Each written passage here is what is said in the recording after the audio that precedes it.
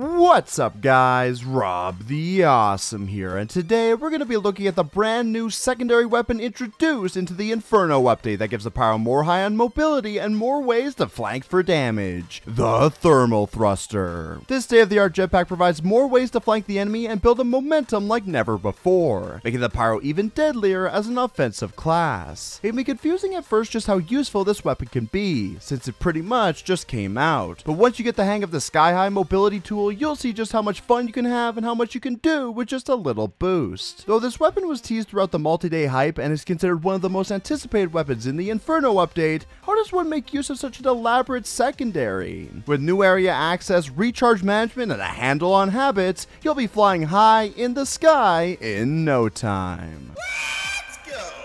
In order to get the most out of this weapon and truly value its gameplay mechanics, we need to dive right into this weapon's stats and point out what each one is specifically used for. To start, the Thermal Thruster has 2 charges that you can use at a time. Each charge significantly gives the pyro distance in the direction you are looking at to give him great momentum or to help him reach new heights. Each charge takes 15 seconds to recharge with no way to make it shorter, so be sure to use your jetpack wisely. You are also able to deal 3 times falling damage to players that you land on, acting as a mantra for our burning buddy. Lastly, you can also extinguish teammates and push enemies back when you land, with the force and radius being based on how much velocity you reached on impact. Now that we've looked into the stats, let's focus on how to effectively use this weapon in combat.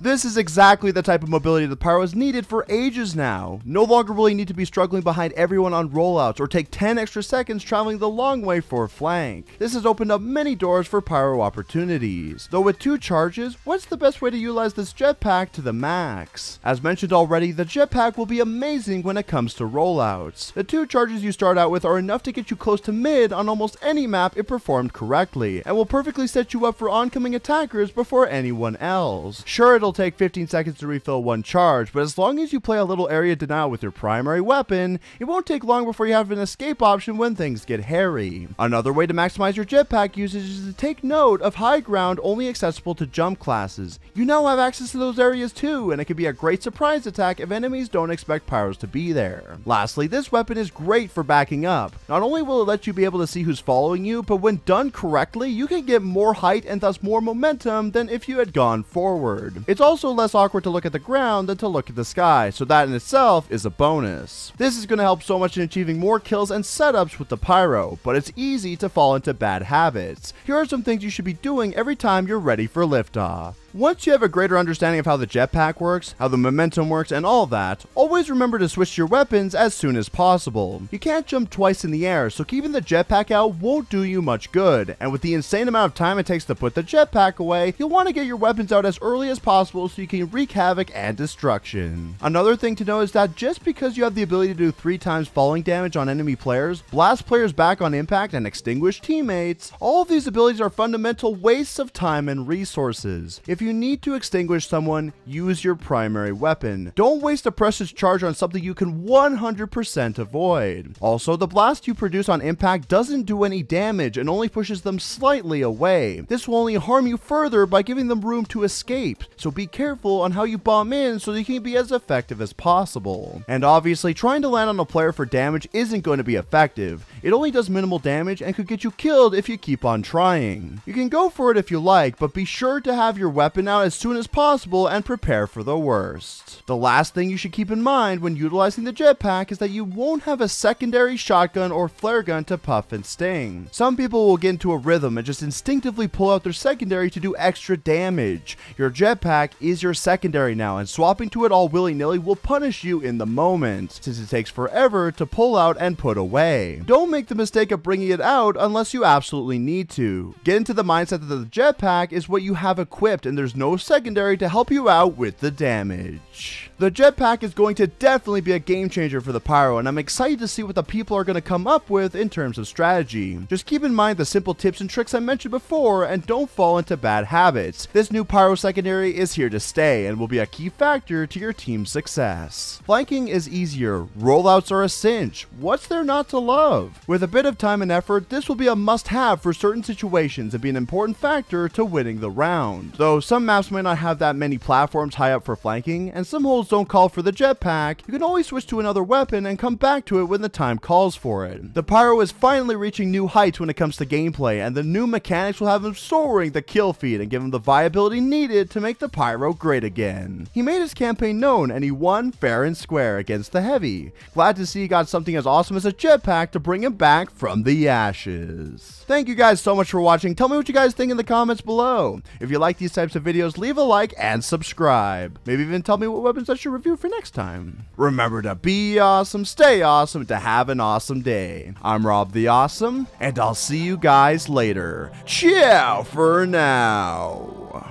Motherfucker, I'm awesome. No, you're not, dude. Don't lie. I'm awesome. I'm driving around in my mom's ride. I'm awesome. A quarter of my life gone by, and I met all my friends online. Motherfucker, I'm awesome. I will run away from a brawl. I'm awesome. There's no voicemail, nobody calls. I'm awesome. I can't afford to buy 8 balls, and I talk to myself on my Facebook wall. You know my pants said